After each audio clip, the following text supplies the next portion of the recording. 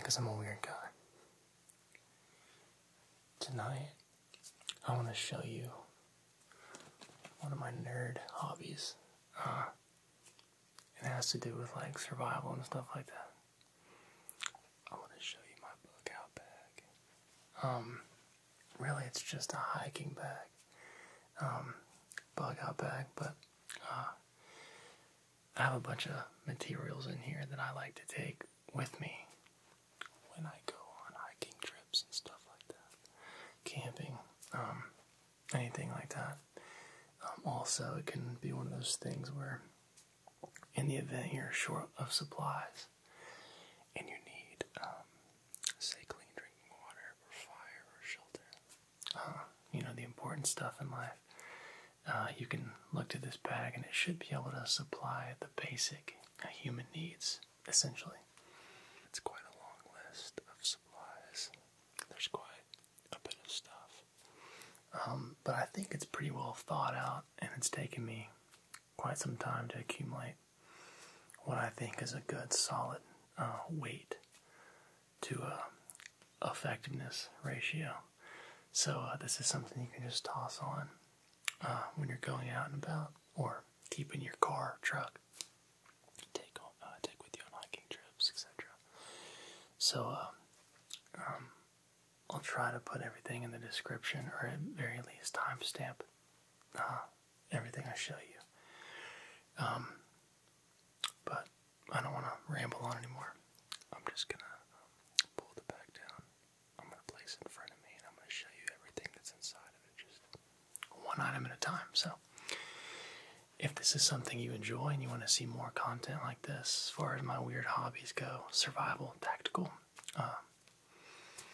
firearm sort of related content, let me know and I'll try to start incorporating that stuff more again. So, obviously, yeah, anyway.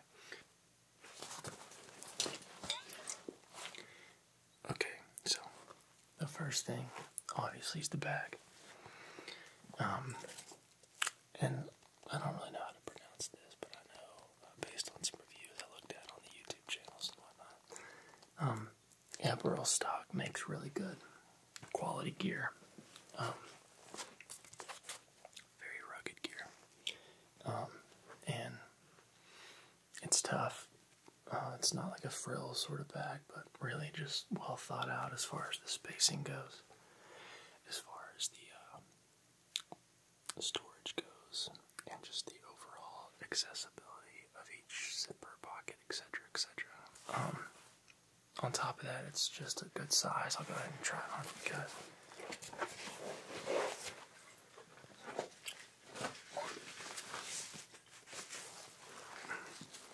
So,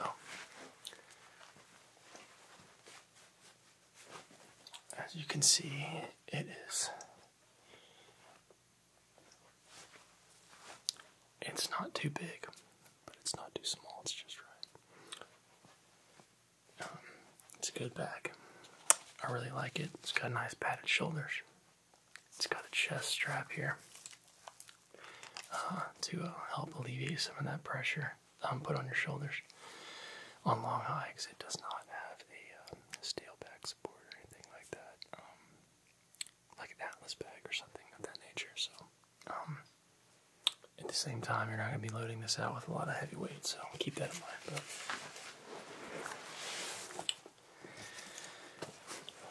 it's got two major compartments. Okay, it's got the top zipper here.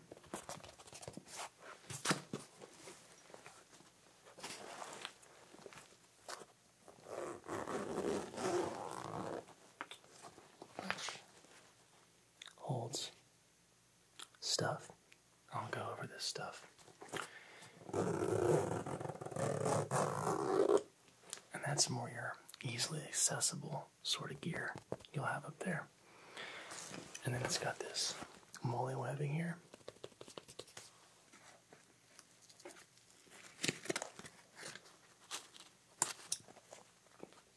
Which opens up the main panel here.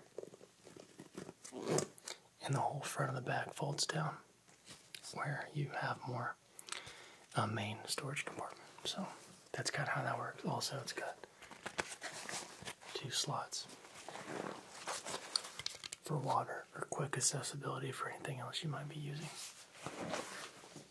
I really like the side pockets on backpacks because it's kind of like a dump pouch. You can just kind of stuff stuff in it. Don't have to worry about unzipping, zipping back up, etc. It's just easily accessible, but also pretty secure.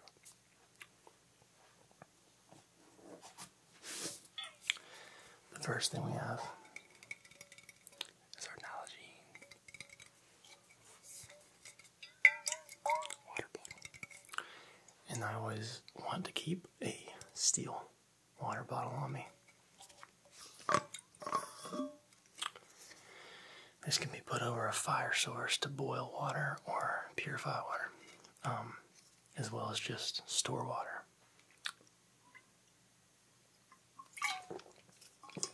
And I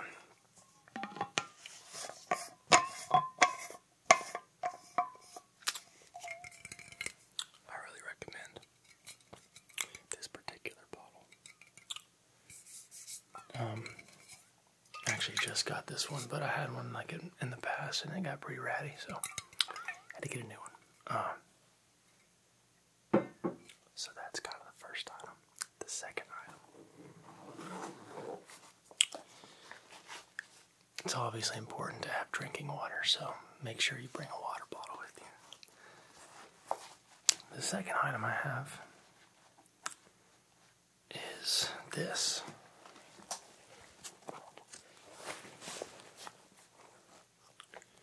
And this is just a waterproof lighter holder for like a Bic. I'll show you.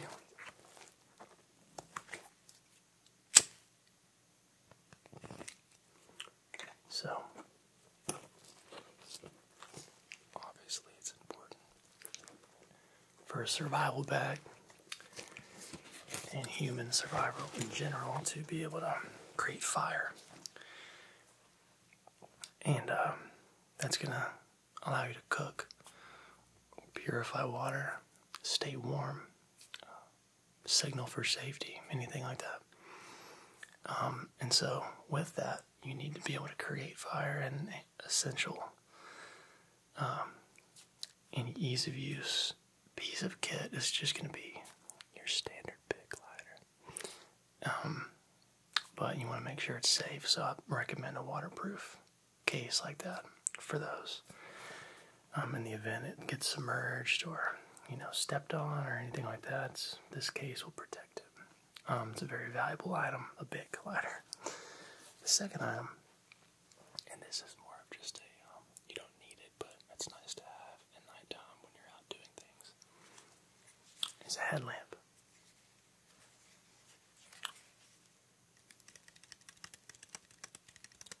This is by a company called Black Diamond. And the thing I like most about this headlamp is that you can default the settings on it to red. And red light is much harder to see at night than white light. Obviously, if you're in a survival situation, you may or may not be in a position to where you need to be concealed or more concealed. And so, a red light can help you to sort of navigate directly in front of you, find things around camp, etc., without feeling like you're completely exposed. The next item that we have, try not to mix these things up, is I have a waterproof battery holder. And something like a Ziploc would work just fine, but I had this on my throne wish list and someone got it for us, so very cool. And this can just be used to hold AA's, AAA's, CR123s, anything like that. And it is, as it sounds, it's just a battery holder, but waterproof and shockproof. So, obviously, the headlamp requires batteries, as well as just another source of fire. If it comes to that, you could use steel wool and get a fire starter with a battery if you need to. Can never have enough sources of fire. if you need a survival bag. Next up in our bag we have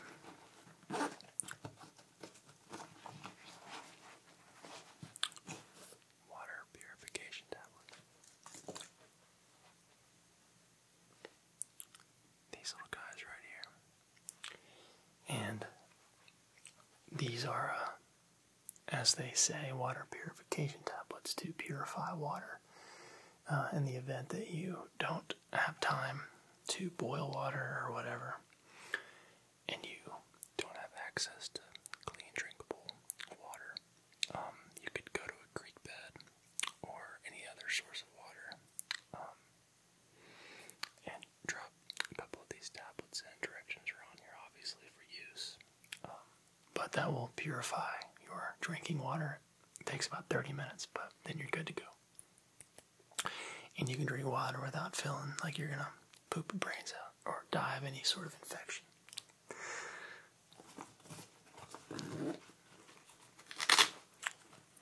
The next thing that I have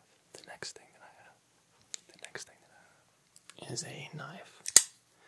This is a bench-made knife, very sharp, just a standard flip-out knife, and could be used as a pocket knife, which is what I usually carry it as, but I already had it in this bag, so why not show it to you. I've got, I think, 3 knives, including this one in this bag. All have different uses, but as far as just keeping something on you, accessible in your pocket, you can't go wrong with a good solid fold-out knife. Obviously, I'm not a doctor, but I do know a little bit about basic sort of medical field treatment for stopping heavy bleeding or things of that nature. So I always make sure that I keep a sizable first aid kit with me. And so this is a waterproof little bag. I got this from a surplus store online, but it's waxed interior, and inside of it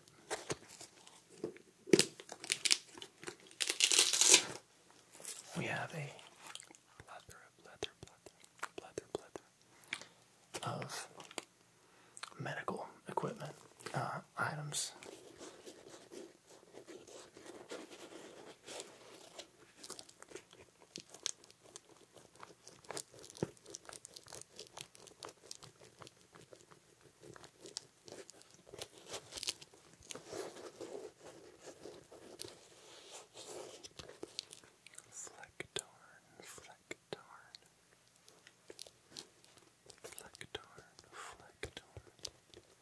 It's a tingly word. That's the name of the camo, by the way.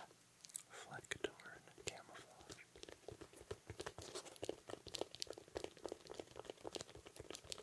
We have a tourniquet.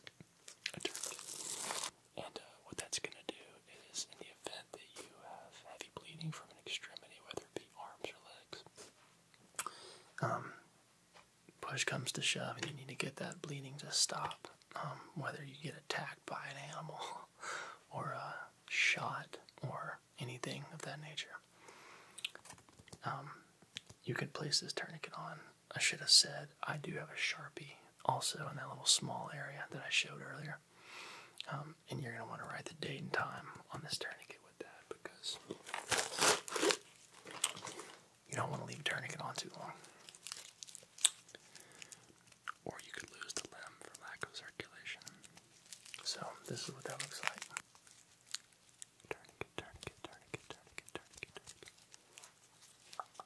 That's a dadgum tourniquet, boy. Tourniquet. That's a tourniquet. That's a tourniquet. That's a tourniquet. That's a tourniquet. That would be a tourniquet. The next item we have,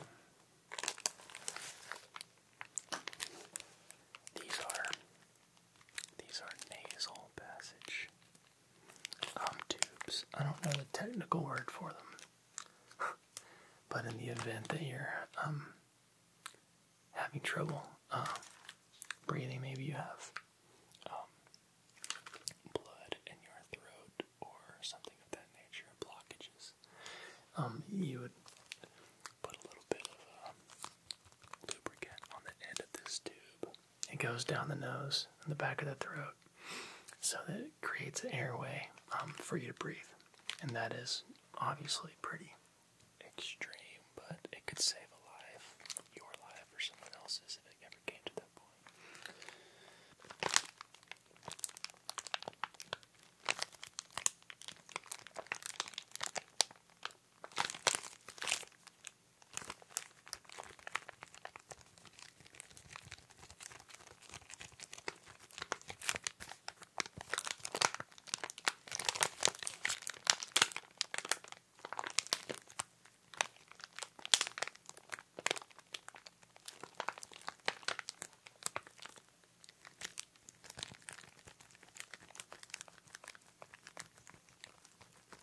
Next up we have Rhino Rescue Vent Chest Seals. And this is used, there's two of them. So entry exit wound, if you were to be shot in the chest or impaled or something of the nature. But yeah, these are vented chest seals. And so for sucking chest wounds, you would place that over the wound from the front and the back to create suction so that you can breathe. Hardcore stuff, but in the event you ever need one, you'll be glad that someone has one.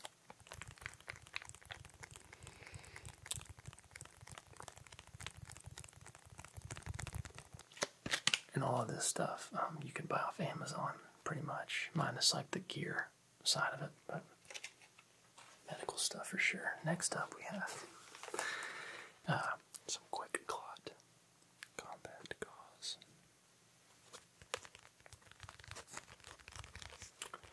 And quick clot, as you probably already know if you're watching to this point, is a hemostat, I think is the word we're looking for.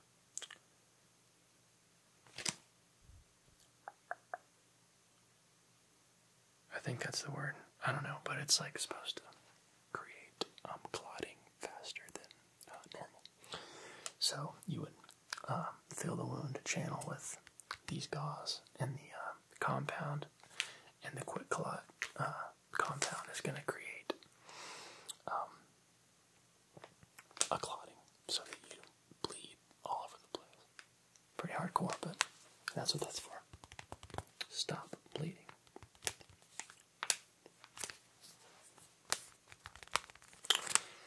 That would be inserted into the wound the best as possible.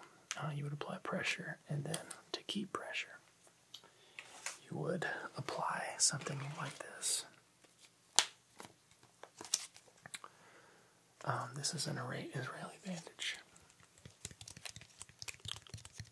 and it's essentially just a wrap, self-containing wrap that you'd place around those combat gauze to apply pressure and keep pressure on a wound to sort of limit the amount of blood loss if it came to that point. And all these things together plus a tourniquet, you probably will not bleed out. Next up we have just some standard antibacterial wipes.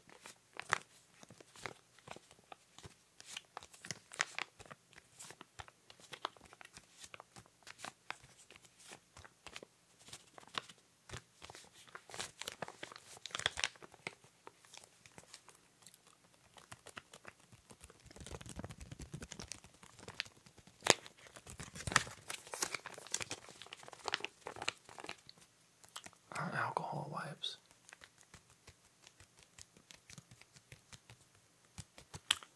And these alcohol wipes are just that. So, this is more applicable than the other stuff we've been showing. But, it's always a good idea to have some antibacterial wipes when you're out and about. Say you're doing a camping trip or something of that nature, and you get nicked, cut with a knife, or get scraped or bit by, anything, and you're out away from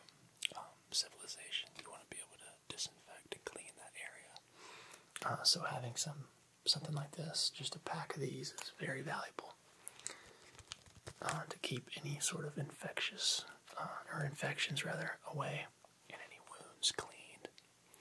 So that's what these are for.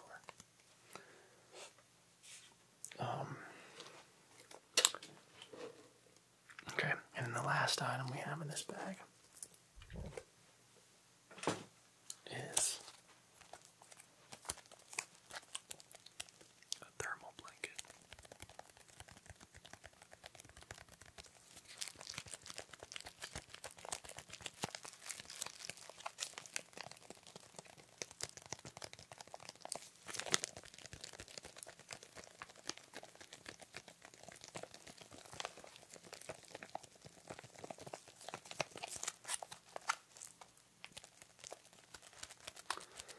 And really, this is just to be used for keeping the warmth in an emergency situation.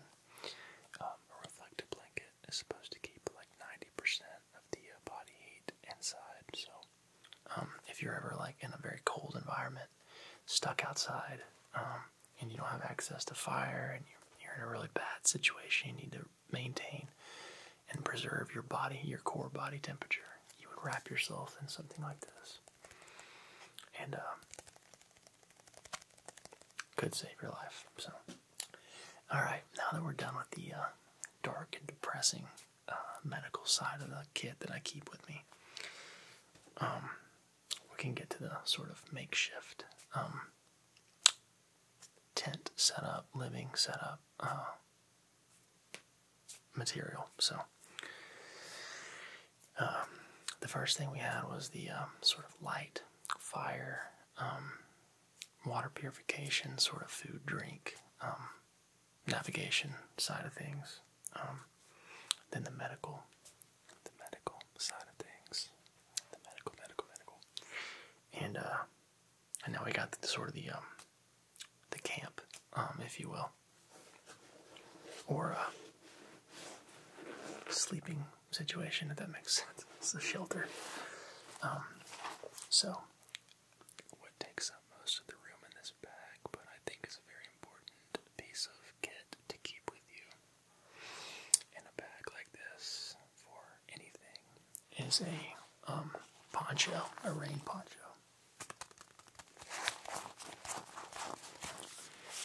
I got this one from a military surplus website. This is German. This is a German rain poncho. The seams are like covered in glued. It's a very legit poncho as well. All the buttons are metal, and the eyelets for tying down, etc., are also metal. And obviously, in high winds, if you're using this as a tarp, you could tie a ridgeline rope from tree to tree or any other hard item and buckle this thing down and not have to worry about the wind ripping out the eyelets, because the metal construction is going to be stronger than the plastics on the much cheaper ones. And the buttons are metal, so the contact's real firm on those.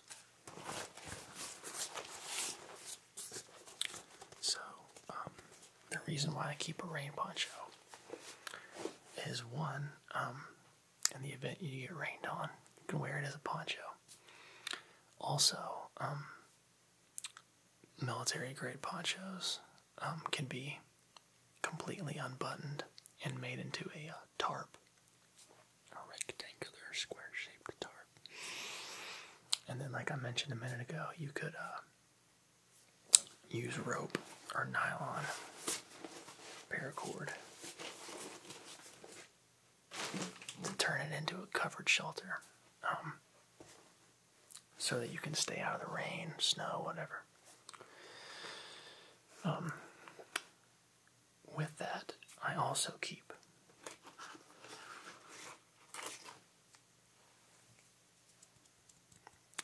camping spikes.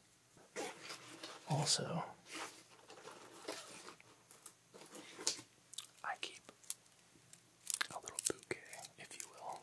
love zip ties.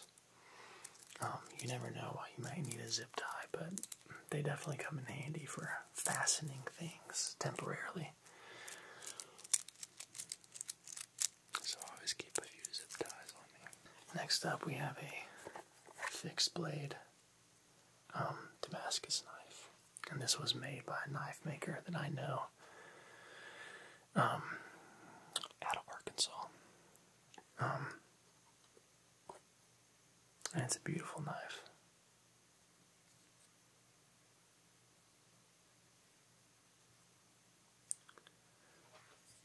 See if you can see him in the light here.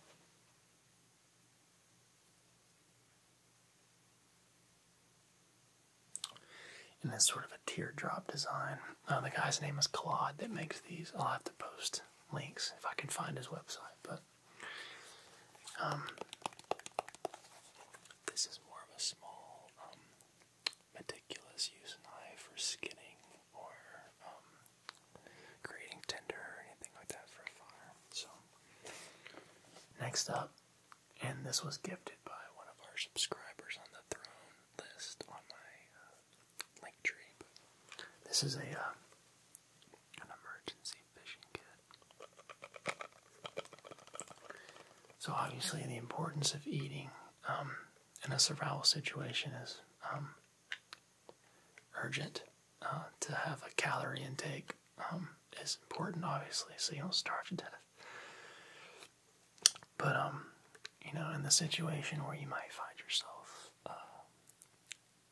away from the house for a long time and something is to go bad, where you lost your food provisions and you have to start from scratch and you don't have anything else on you, at least you can maybe catch a fish, or at least give yourself a shot to catch a fish. If you're not familiar with setting snare traps or anything like that, if you don't have a firearm to hunt or bow, you can't find any berries or any natural vegetation without poisoning yourself. You can always go to a body of water if you're near one and probably be able to catch something over a given amount of time. So I think having something like this in a survival kit is a no-brainer, and could easily save your life if you're not knowledgeable on vegetation and hunting, trapping, all that stuff. Next we have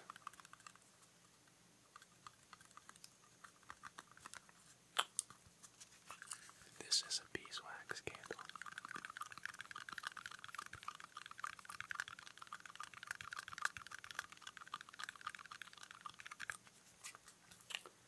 And this is a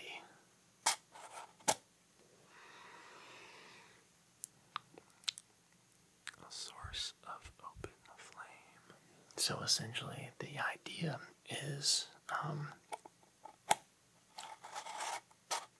you would keep this on you. And so you've got your Bic lighter, for instance. Obviously the Bic lighter is a fuel source or a source of fire, but it uses fuel. So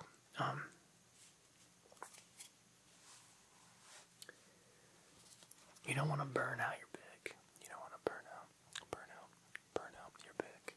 You want to use it as little as possible so that you can continue to use that as a source of fire when you need it.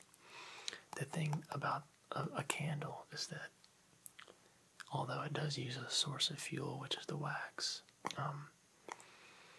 you don't have to use your Bic to have access to fire. You could light one of these with your Bic, only use a fraction of a second of the fuel from the Bic, and then you have an open source of flames to start fires or anything like that.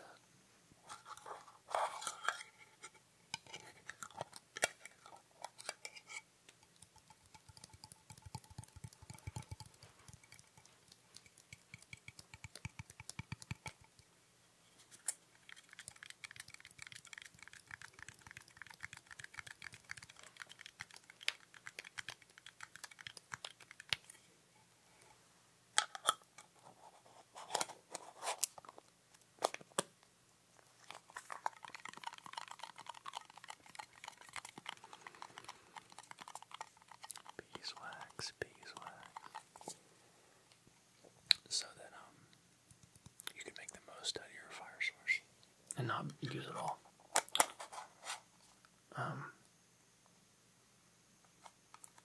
I think this is very important to have. Next we have just a standard electrical tape and sort of like the zip ties.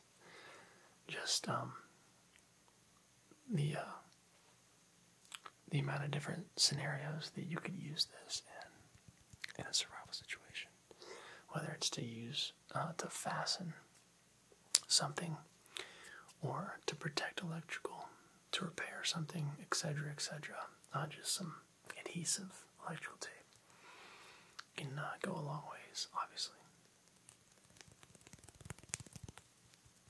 And it doesn't take up much room, and the amount of uses for it are astronomical.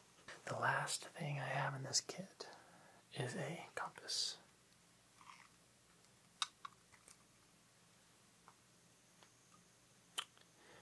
And obviously,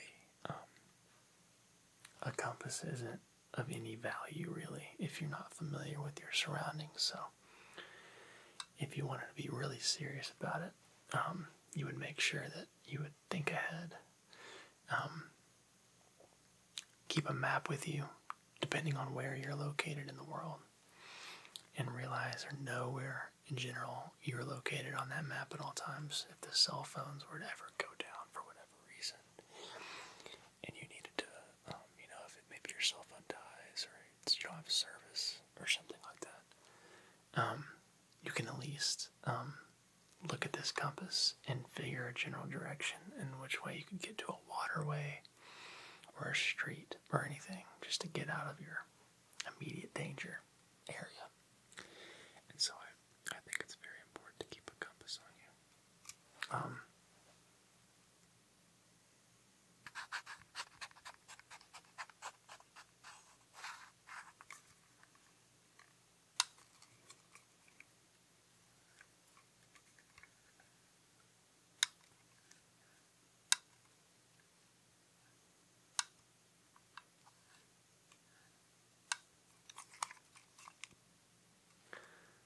It's a good compass. And it's a good compass, and it's a good compass. That pretty much wraps it up for my survival kit. I think it pretty much covers the basics. Hopefully you found that entertaining. Maybe you even found it a little relaxing. And if you ever want to see a role play with any of this kind of stuff, feel free to let me know if you found this relaxing and want to see more in-depth stuff, or in-depth sort of descriptive information on anything in this kit. I'd be more than happy to break that out, talk about it more. But yeah, hopefully you found this entertaining and informational, and maybe you can put together your own kit in the event that anything ever goes south. Thanks for watching, and I will see you again next time.